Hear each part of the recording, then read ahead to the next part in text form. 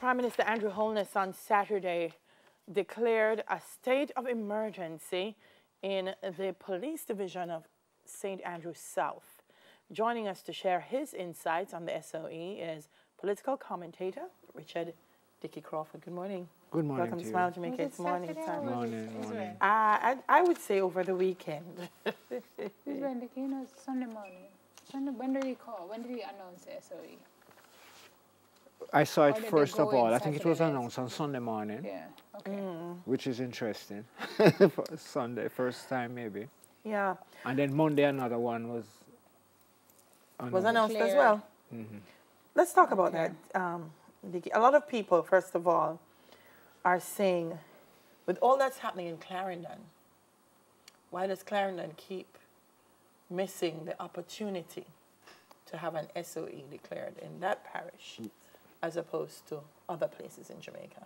It's a very good question. And if you notice it, the character of the crime in Clarendon is really traumatic, is really mind-boggling. Yeah. Brazen. This is a place where people are killing members of their own family for money or whatever it is, but usually I think it's money or some domestic dispute. So everybody must ask, how come Clarendon is so high profile and you're not declaring a state of emergency in Clarendon? I listened to the Commissioner of Police this morning, I think it was on RJR earlier, explaining or giving a response to that very question that you just asked. And sadly for me, the response was based on the fact that it probably does not fit the criteria, the orthodox criteria that you might have to declare a state of emergency. It's not enough murders. Can you imagine that? Yes, it is on tape, so you can listen to that and so forth and so on. The other problem that we face is that we tend to judge a particular area or issue or spate of crime based upon what it was in the previous quarter or the same period last year, and it has fallen by 2% now. So we feel justified that we don't need necessarily either to have a state of emergency. Exactly. So what's the right way, Dickie? If you, I mean, usually that's how businesses operate too. They look at profit in Q1 prior year versus Q1 this year and use that as, you know, ways to tweak their strategy and grow the business or whatever it is. And Andrew South had 94 murders from January 1 to June 29, up from 79 over last year. Do you think the SOE was justified? Well, nobody's denying that. Okay. Yeah, right? It's an awkward question you're asking. Do you feel the state of emergency is justified? The state of the country justifies certain steps to be taken. There's no denying that. I think we have handled the whole thing very badly. And certainly the discussion between the PNP and the GLP is a non-productive discussion. They don't seem as if they are willing to come out together, to mobilize themselves together to fight the problem of crime. To tell me that, oh, politics is about winning elections, fine, we all know that. But there must be people around to vote. Yes, but politics is about developing a country through a particular outlook and a program of work. Should be. So if you're saying this is justified and the island needs, so it looks like we're looking towards a Highland-wide SOE, Dickie? But do you know, I think, if I'm not mistaken, you know, right now in St. James, Westmoreland and Hanover, there are SOEs down there. So we're talking about 3 on that side. And they say that the results have been evident, that the murders have fallen. My challenge is because when we have Montego Bay Mayor Homer Davis calling for another, I'm thinking, what's the long-term plan? Because the SOE, to me, and I might be misled and misinformed, seems to address a short-term issue. It seems criminals may feel, well, this is happening now, so let me pull back on the activity that I'm taking place. But then when the SOE is lifted, then they resume. So what is the long-term plan to ensure that? I don't think we have our act together. We don't have a long-term plan. Right. And when we put in the state of emergency and the negatives come out of it, I'm not saying it is perfect. And the argument that, oh, we must look at it from a certain point of view and respect the human rights of people. Of course you must. But the greatest human right in the world is the right to life. And you can't dissipate that argument whatever you try. So we don't really have a long-term strategy. So what is the state of emergency then? It is a Band-Aid. It is a Band-Aid to stop the bleeding that is profuse in a particular area. Yeah. How many times have you heard Peter Phillips and the Prime Minister and other Prime Ministers sometimes, oh, we have to get together at Vale to discuss this issue? A telling thing was the other day, the Prime Minister went to meet with the head of the constabulary force, remember? And he said, some of you are keeping friends Yes. with criminals, with dons, and the dons get what they want from you, Well, he said it again on Sunday that there are some players in the force and in the political arena that are aiding and, well, he didn't say aiding and abetting, but have associations that need to be addressed. I support, the Prime Minister is right, that's a correct statement, but the response that came from the floor, from the police was, and what about the politicians? You are also in the mix.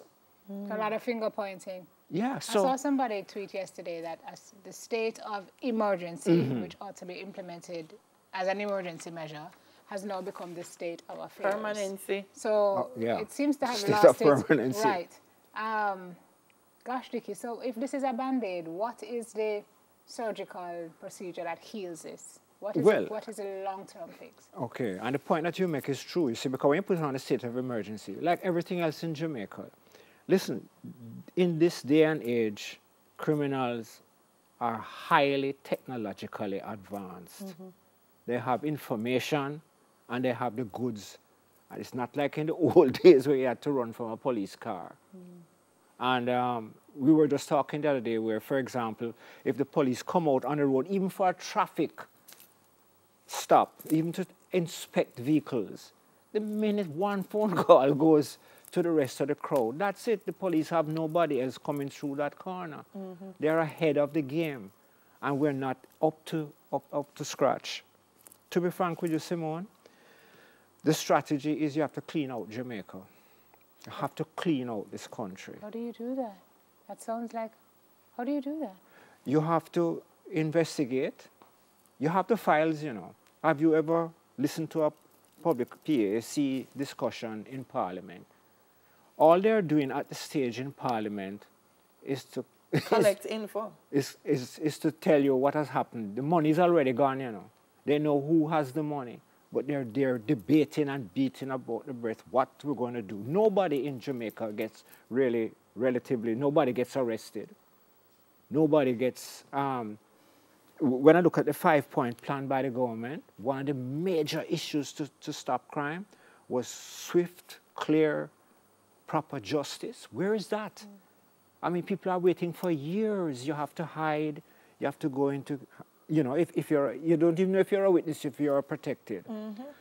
Yesterday, I was in Crossroads, right? And a group of guys accosted me. And I think this is a critical issue. The country's talking openly now. I said, Mr. Crawford, this thing can't work this way, you know. It's going, if the government don't step up and arrest all them people there, we don't need to call names, because everybody knows everybody and everybody knows what's happening in Jamaica now.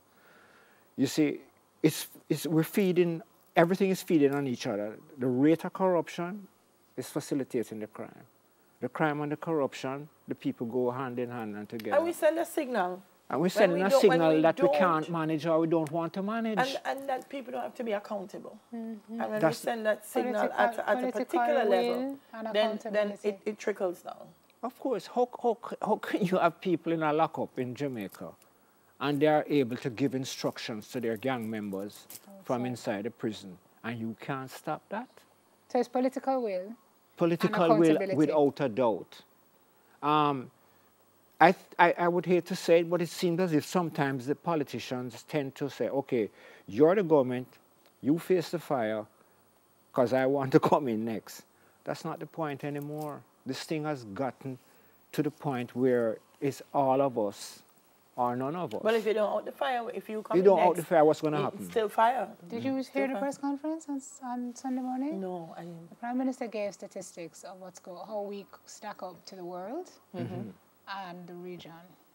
We are three times, I want to say the regional average. The world average is like 3 per 100,000, 3 to 6 per 100,000.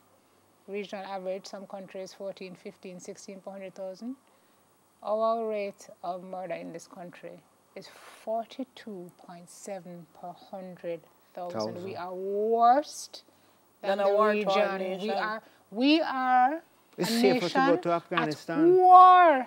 Or Yemen, or even almost being Jerusalem. I could not believe we are the best and the worst of ourselves. That is the key. But what I don't understand as well, Dickie, sometimes when we go through budget and so on and this all the time, and I raised this yesterday, I don't think we have enough resources. I don't think we have enough human resource in the police force. I don't think the police officers have all the equipment they need, all the forensic things that they need.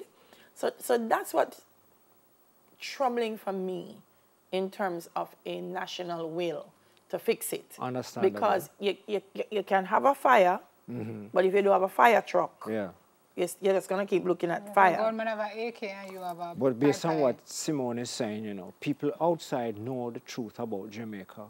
Right. And more importantly, they are willing to help us. Yeah. We have an open checkbook, let me call it that. We have an open assistance program. For crime? Against crime from the USA. Okay. The FBI established and increased their presence in Jamaica recently. They have said that, tell us what you want or we are willing to help because everybody's locked into this thing. And America is I wouldn't say a crime partner, but a lot of our crime is associated with America, obviously. That's where the gun's coming from. Right.